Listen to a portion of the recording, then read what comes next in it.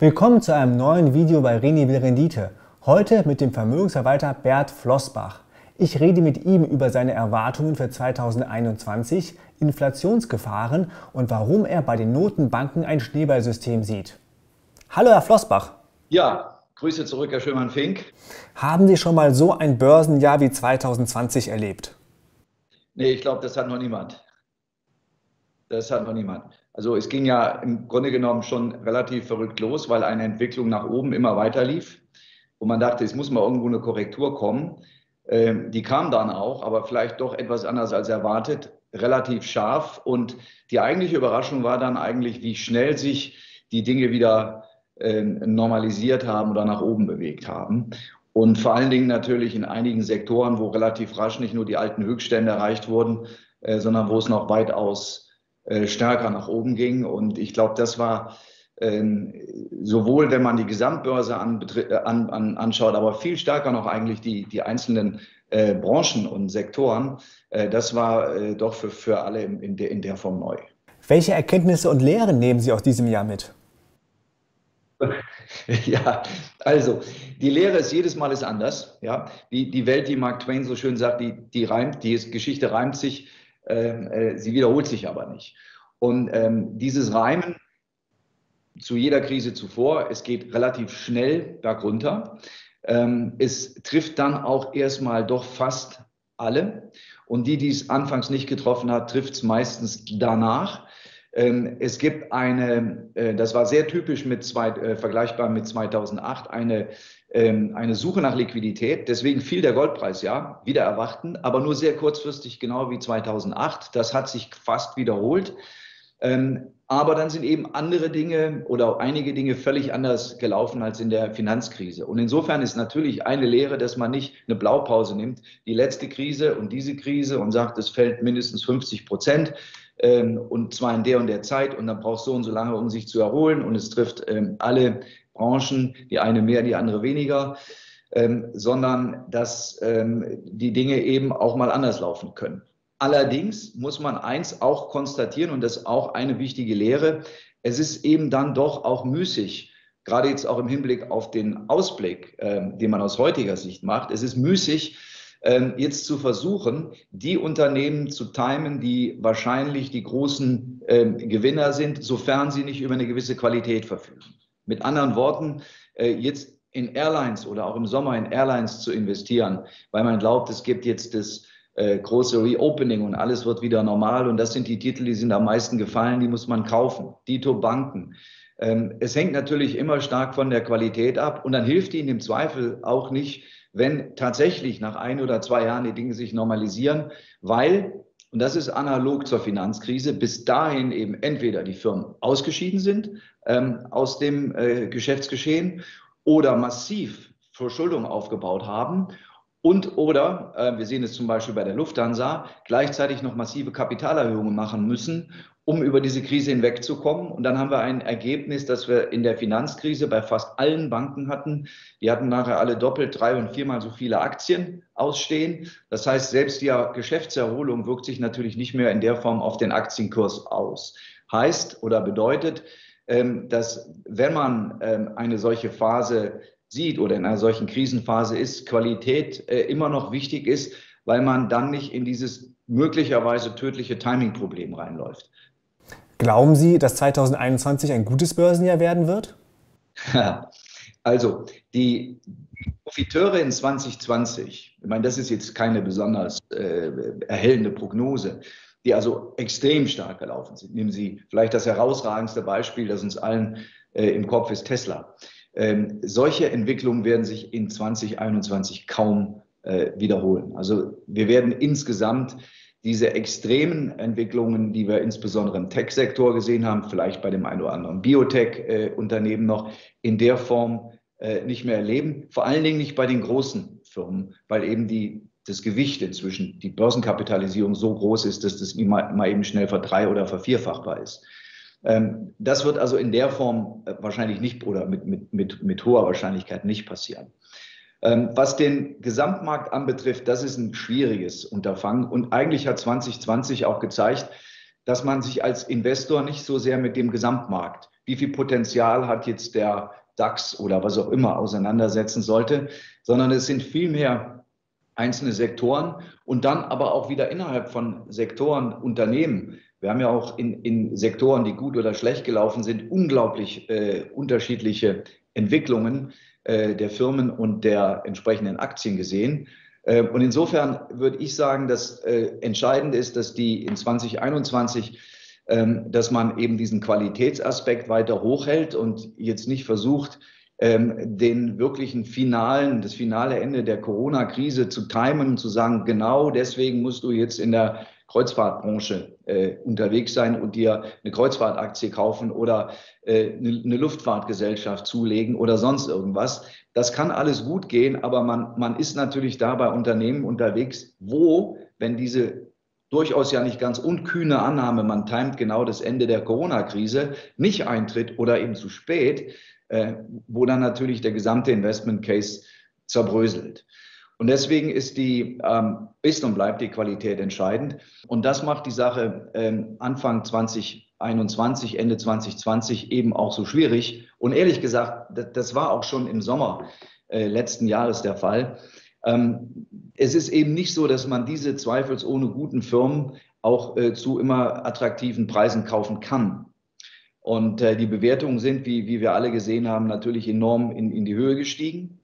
Wobei ich einschränkend sagen muss, manche haben das nicht gesehen, denn ich glaube, viele Investoren, die auf diese Züge aufgesprungen sind, haben sich mit der Bewertung überhaupt nicht näher befasst. Also da weiß keiner, wie hoch ist jetzt das Kurs-Gewinn-Verhältnis oder die Cashflow-Rendite von Microsoft oder von Amazon oder wem auch immer. Kaufe ich einfach. Nicht läuft, kaufe ich.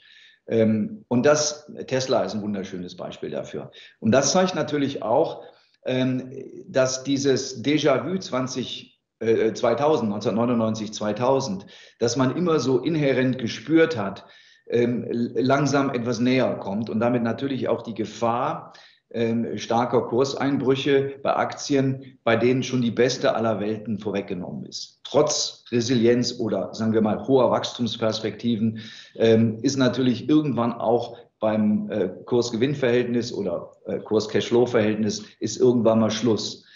Und das ist die große Herausforderung jetzt zu Beginn des Jahres 2021. Lassen Sie uns über die Notenbanken sprechen, die ja auch mit ihrem Eingreifen das Jahr 2020 geprägt haben. Erleben wir gerade einen Paradigmenwechsel, die Zusammenarbeit zwischen Notenbanken und Staat? Wir haben eine Entwicklung, die wurde durch Corona erheblich beschleunigt, die wir ja schon, wie Sie wissen, schon sehr, sehr lange sehen, dieses Tiefzinsumfeld. Und wir sagen, ja, vielleicht etwas provokant manchmal, aber das bringt die Sache schon auf den Punkt, für immer. Also wir sind in einem Umfeld tiefer Zinsen für immer. Da kommen wir auch gar nicht mehr raus. Corona hat in Lichtgeschwindigkeit nicht nur die Digitalisierung vorangetrieben, sondern Corona hat auch die Staatsschulden in einer Geschwindigkeit erhöht, auf ein Level getragen, das wir vielleicht in 5 Jahren für realistisch erachtet hätten, insbesondere in Ländern wie Italien.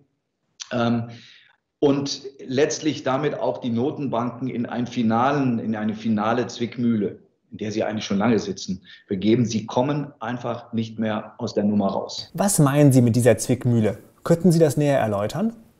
Ja, natürlich.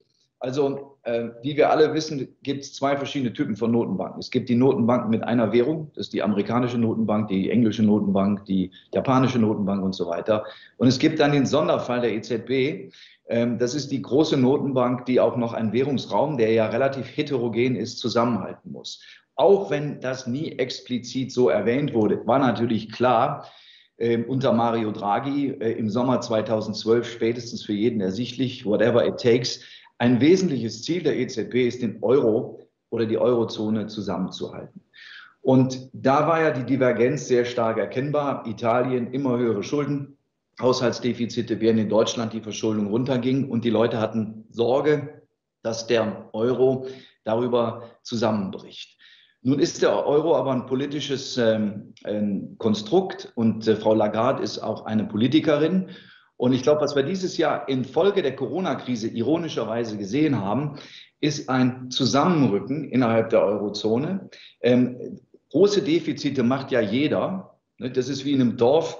wo 17 Familien sind oder so und die machen alle oder bis auf eine oder zwei oder drei Schulden.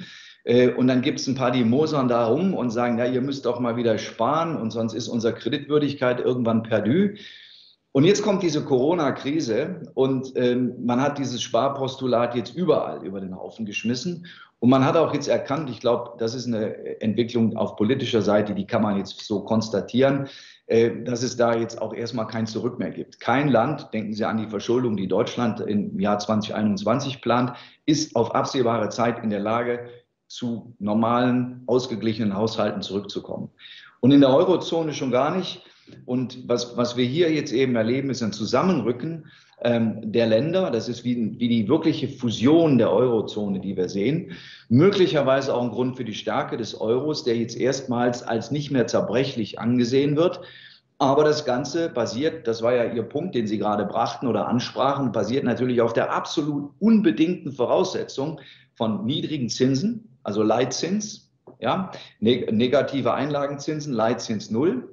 Und aber mindestens oder sogar noch wichtiger, dass auch die Renditen der Bonds auf tiefem Niveau bleiben. Die sind zum einen ja relevant, wenn wir uns die Aktienmärkte anschauen.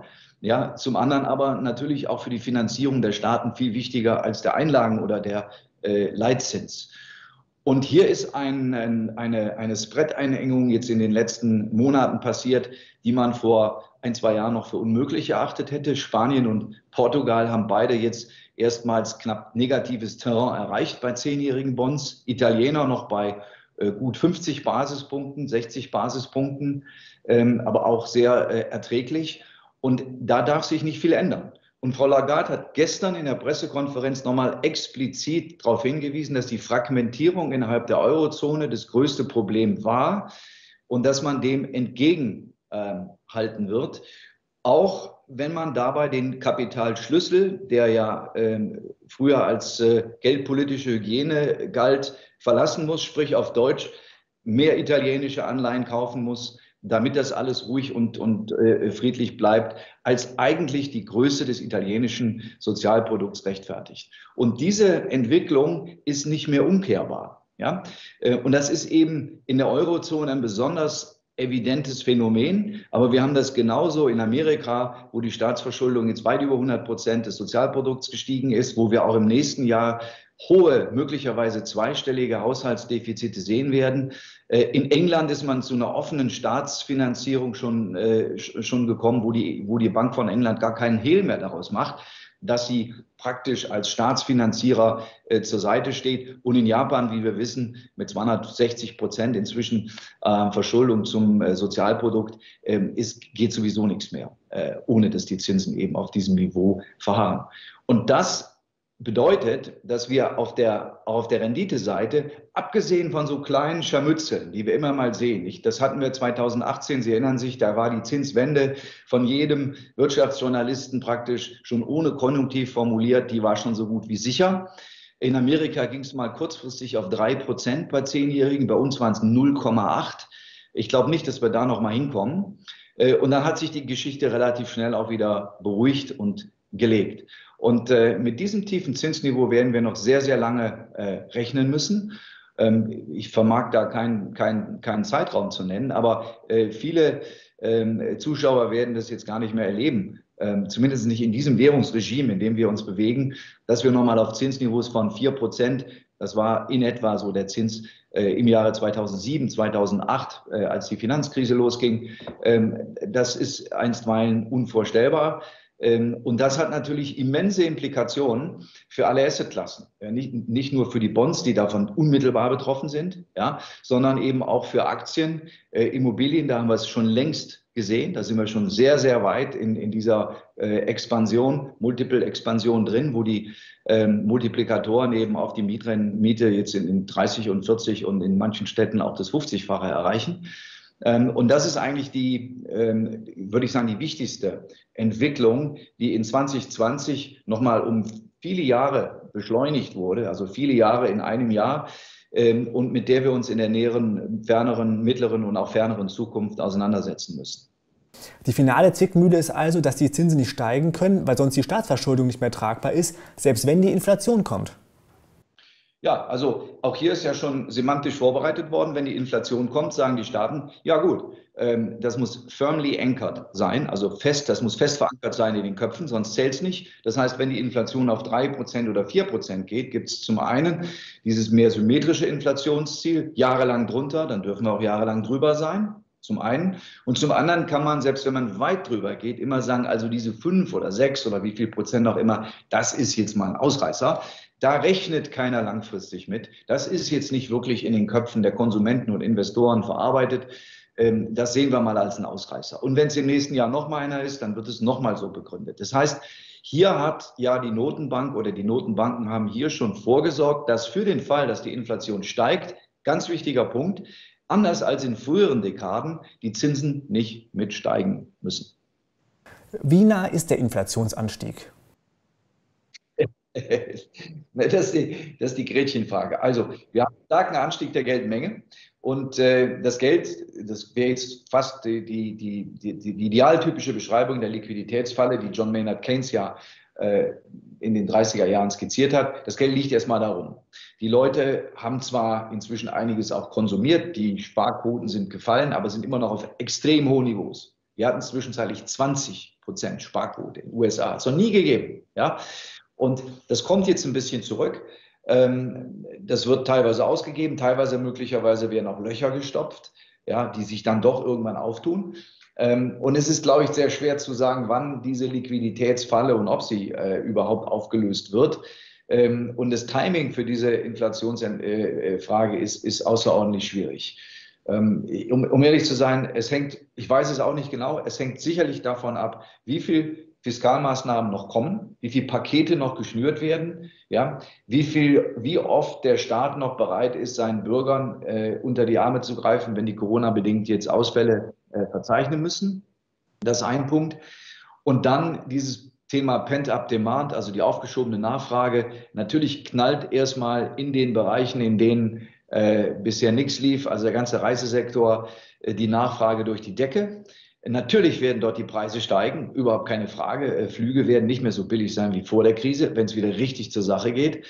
Und dann ist aber auch hier der Punkt, ist das ein temporärer Effekt oder ist er nachhaltig und wie groß ist der Teil der Wirtschaft, der davon überhaupt betroffen ist? Also es ist nicht so einfach zu sagen, ja, im Herbst kommt dann Inflation. Ich glaube, der Kern ist oder der wesentliche Punkt ist, wann beginnen die Leute zu begreifen, dass dieses Schneeballsystem, das theoretisch wirklich unendlich weitergeführt werden könnte, letztlich natürlich den Geldwert untergräbt. So. Und partiell erleben wir das ja, die Flucht in Betongold ist sicherlich hier und da auch auf diesen Aspekt zurückzuführen. Und wir haben Inflation ohne jeden Zweifel. Wenn Sie die Wohnkosten mit einberechnen, also den ganzen Bereich der Mieten oder auch eben der Preise für neue Wohnungen und Häuser in den Großstädten erster und zweiter Güte, dann haben wir ja eine mordsmäßige Inflation. Das wird ja alles rausgerechnet. Das findet ja praktisch gar nicht in der Form im Warenkorb statt, wie es stattfinden müsste. Also die Gebäudepreise. Und insofern kann man sagen, naja, wir haben ja schon einiges an Inflation da draußen, nur es findet nicht im Warenkorb statt. Aber wie gesagt, ich würde nicht versuchen, das jetzt präzise zu timen. Entscheidend ist für uns, wenn die Inflation kommt, respektive sich die Inflationsraten langsam wieder erhöhen, muss man keine Sorge haben, dass das zu einer restriktiven Notenbankpolitik führt.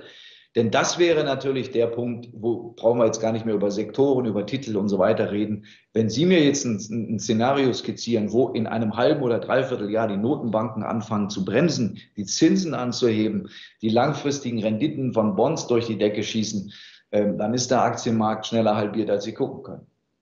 Sie sprachen eben mit Blick auf die Notenbankpolitik von einem Schneeballsystem. Also die Notenbanken finanzieren immer weitere Staatsschulden durch immer weitere Anleihenkäufe. Aber jedes Schneeballsystem bricht ja eigentlich eines Tages zusammen. Was heißt das dann für unsere Währung und unser Wirtschaftssystem? Der Punkt ist, das System muss ja nicht zusammenbrechen, solange die Notenbanken kaufen können. Das geht ewig. Wir können immer weiter kaufen. Wenn Sie die Bonds nicht kaufen und wir die Bonds nicht kaufen, kauft eben die Notenbank. So. Und das haben wir ja in Japan gesehen. Denen gehört schon mehr als die Hälfte aller Staatsanleihen. Und warum soll es nicht irgendwann 80% sein und so weiter? Also da kann die Notenbanken können dieses Schneeballsystem perpetuieren. Da ist keine Gefahr, dass dann irgendein Käufer in einen Käuferstreik kommt und keiner mehr die Bonds haben will. Die Frage ist natürlich, und das ist die 64.000 $ Frage, wie der Amerikaner sagen würde, wann versteht denn das Publikum, was da abläuft, und wann verliert das Publikum, die Investoren, die Menschen das Vertrauen in den nachhaltigen Wert des Geldes? Wenn Schulden ohne Ende gemacht werden können und die werden zu Nullzins von den Zentralbanken gekauft, das geht auf Dauer doch nicht gut. Wir haben jetzt Verschuldungsquoten von, sage ich mal, 200 und mehr Prozent. Irgendwann muss doch da mal, und das wird irgendwann passieren, müssen die Leute mal sagen, wie lange soll das eigentlich noch gut gehen? Wir verlieren das Vertrauen und jetzt eben nicht in eine spezifische Währung, sondern und das ist der Unterschied zu allen Währungskrisen, die wir früher hatten, sondern in dieses Fiat-Geldsystem. Es werde Geldsystem, Geldschöpfung von nothing. Und das ist in Amerika das Gleiche wie in Japan, wie in England, wie in der Eurozone. Und dann geht es eben raus aus dem Geld, sei es auf dem Konto, sei es auf dem Sparbuch, sei es unter der Matratze oder wo auch immer. Und diese Entwicklung zu prognostizieren, ich habe das vor 10 Jahren mal probiert, eine Zeitachse drunter geschrieben, so eine Funktion für den Vertrauensverlust aufgemalt. Ich werde keine Zeitachsen mehr machen. Das ist die Erfahrung und die Lehre und die Demut aus der Vergangenheit. Aber natürlich ist das ein Risiko, mit dem man innerhalb, ich sage jetzt mal, der nächsten Dekade zumindest rechnen muss. Es wäre sehr unwahrscheinlich, wenn das noch 50 Jahre gut geht. Aber das ist wahrscheinlich der entscheidende Punkt, der auch die ganze Entwicklung, die jetzt vor uns steht, in den nächsten Jahren und Jahrzehnten zu einer völlig anderen, eben diskontinuierlichen Entwicklung macht, als die wir kennen, mit ein bisschen rauf und runter.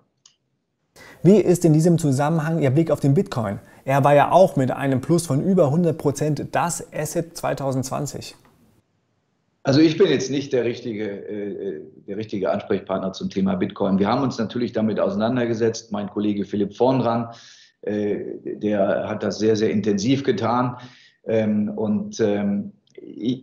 Ich bin mir nicht sicher, inwieweit Bitcoin oder überhaupt eine Kryptowährung in einer solchen finalen Phase, wenn also das Vertrauen in das Geld schrumpft, wirklich reüssieren können. Es ist allerdings schon vorstellbar, wenn man auch jetzt jüngst die Entwicklung sieht, die wir ja schon mal hatten in einer Phase, in der auch die Geldwertstabilität ein bisschen in Frage gestellt wurde vor einigen Jahren, dass natürlich die etablierten Währungen, die ein gewisses Vertrauen genießen, dazu zählt zweifelsohne Bitcoin, davon profitieren. Ich würde das aber weniger als ein Zahlungsmittel sehen, sondern das ist eine sehr volatile Form der Fluchtwährung und des Wertaufbewahrungsmittels und wie gesagt eine Form von vielen. Und wie das nachher final auslaufen wird, wenn wirklich mal Stress im System kommt, wissen wir alle nicht. Aber ich möchte mich da weder dem einen noch dem anderen Lager zuschlagen. Wir beobachten das oder ich beobachte das, aber ich bin jetzt kein Bitcoin-Experte. Der Bitcoin kommt für Sie also noch nicht als Investment in Frage? Das ist ab einer gewissen Größenordnung auch gar nicht so einfach. Ich glaube, wenn jemand dieses Bitcoin-Thema für sich entdeckt hat und sich damit sehr stark auseinandersetzt, dann ist es eine legitime Form, genau wie physisches Gold, das man in den Tresor legt, sich mit Bitcoins einzudecken. Es ist natürlich aufgrund der Volatilität extrem spekulativ. Man kann schnell mal 60-70% verlieren, man kann auch schnell mal wieder verdoppeln, wie wir gesehen haben. Und ich muss ehrlich sagen, das ist für uns auf der anlagestrategischen Seite nicht das entscheidende Thema. Lassen Sie uns doch mal auf 2021 zu sprechen kommen. Was ist die beste Strategie für Anleger im nächsten Jahr? Ja, eigentlich wie ich eingangs sagte, wir sind an einem Punkt, wo jeder für sich, wo jeder konstatieren muss, Geld gehört auf Dauer nicht aufs Sparbuch. Also den Puffer, aufs Sparbuch oder auf dem Konto lassen, selbstverständlich. Alles das, was man möglicherweise innerhalb der nächsten 12, 24 Monate braucht, soll nicht investiert werden. Niemals. So. Das darüber hinausgehende Geld sollte heute, anders als vor Jahren, noch viel stärker in Aktien investiert werden, weil die Messlatte so unglaublich niedrig ist. Wenn Sie jetzt 3 oder 4% mit einer Aktienanlage machen pro Jahr über die nächsten Jahre, dann schlagen Sie Rentenanlagen um Länge. Also das ist die erste Feststellung. Und die zweite ist, man sollte, wenn man diese Aktien als Investment betrachtet und nicht als Spekulations- oder Unterhaltungsobjekt. Ja, man kann auch 2 Töpfe machen. Also ich habe einen Unterhaltungstopf, da gehe ich rein und raus und da erfreue ich mich den dollsten Kursanstieg. Leider auch ab und zu gibt es mal einen drüber. Da mache ich den Tesla, dann dummerweise den Nikola als Beispiel. Ja, so. Also Licht und Schatten. Das hat sicherlich für viele auch einen Investment-Charakter, sage ich mal. Das kann man machen, aber für die Mittel, die man wirklich langfristig, also gerade vor dem Hintergrund dieses Vertrauensverlust ins Geld, Aktien, Aktien, Aktien, und dann gibt es natürlich noch den einen Puffer, der so ein bisschen anders wirkt, das ist Gold. Ja? Und das sind ja auch die Schwerpunkte, wobei ich klar sagen muss, Aktien ist der Schwerpunkt und nicht Gold in der Anlagestrategie. Und was die Aktien jetzt betrifft, als wichtigste, mit Abstand wichtigste Anlageklasse, da bin und bleibe ich ein Vertreter von Qualität. Und wie gesagt, das muss nicht eine homogen gleich hohe Qualitätsstufe sein. Und natürlich, was eben anfangs 2021 nicht so einfach ist, gute Qualität ist teuer. Ja? Aber wer jetzt anfängt, oder was ich nicht empfehlen würde, zu sagen, ich glaube, im August ist dann endgültig Schluss mit diesem Corona und ich kaufe jetzt zyklische Unternehmen, die allerdings, wenn man sich die Kursentwicklung anguckt, ja schon mordsmäßig profitiert haben. Das ist ja nichts Neues. Ich meine, die Aktien sind ja teilweise schon 50% bis 100% hoch. Wir haben auch solche Unternehmen, BASF ist zum Beispiel einer der größeren Positionen im Fonds, die zuletzt von diesem vermeintlichen Ende, also ich sage mal von der Impfstoffrallye im November profitiert haben. Andere Titel haben es nicht getan. Also wenn man jetzt mal an diese klassischen Konsumwerte denkt, wie Unilever als Beispiel, die haben nicht profitiert. Da haben Sie Aktien mit 3,5% Dividendenrendite, die auf sehr manierlichen Bewertungsniveaus handeln und die dann auch wieder ihre Zeit haben. Und dann kommen wir zu dem entscheidenden Punkt, wer wirklich Geld ernsthaft, langfristig, also sein Vermögen sozusagen und auch seine neuen zukommenden Mittel langfristig investieren will, sollte dies vernünftig diversifiziert tun. Nicht alles auf einen Lieblingswert, mit dem man vielleicht sogar noch unglücklicherweise in Liebe gefallen ist, investieren. Und sollte jetzt nicht versuchen, jeder Sau, die wieder neu durchs Dorf getrieben wird, hinterherzulaufen und zu versuchen, jetzt präzise zu timen, wann welcher Sektor wieder völlig geheilt aus der Krise hervorkommen wird. Herr Flossbach, vielen Dank für das Gespräch. Gerne, Herr Schimmern-Fink. Also, auf ein neues. Tschüss. Was ist euer Blick auf 2021? Ich freue mich über eure Kommentare.